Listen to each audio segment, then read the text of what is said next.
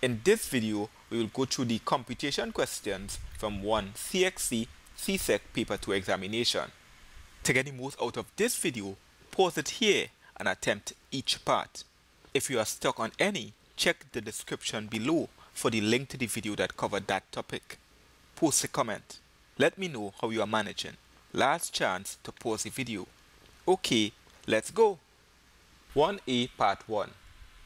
2 subtract 1 is equal to 1. 1 plus 3 is equal to 4. The LCM of 5, 3 and 2 is equal to 30. 2/5 as a fraction over 30. The denominator 5 is multiplied by 6 to get 30, so you multiply the numerator by 6 as well. 2 multiplied by 6 is equal to 12. Subtract 1/3 as a fraction over 30. 3 is multiplied by 10 to get 30, so you multiply 1 by 10 to get 10.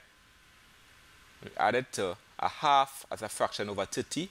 2 is multiplied by 15 to get 30, so you multiply 1 by 15. It's equal to 12 subtract 10 is equal to 2. 2 plus 15 is equal to 17. It's equal to 4 and 17 over 30. Part 2. BODMAS says we work out the brackets first, then the powers, and later on we do the addition. This is equal to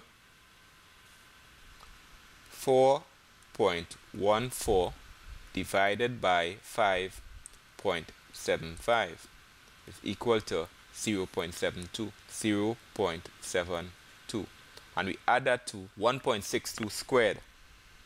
1.62 squared. 2.6244. So now we add 0.72 to 2.6244.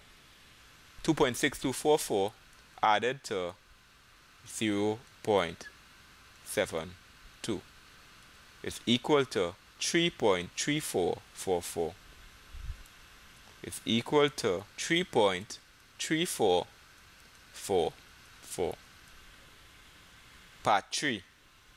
2 multiplied by 3.142 multiplied by 1.25 is equal to 7.855.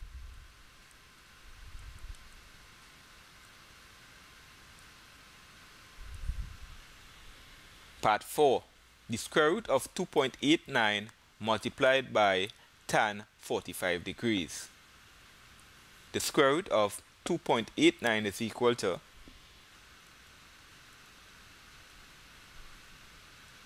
1.7. Tan of 45 degrees is equal to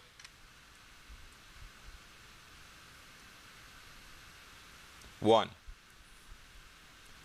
And we have 1.7 multiplied by 1 is equal to 1.7, because we know that any number multiplied by 1 is itself.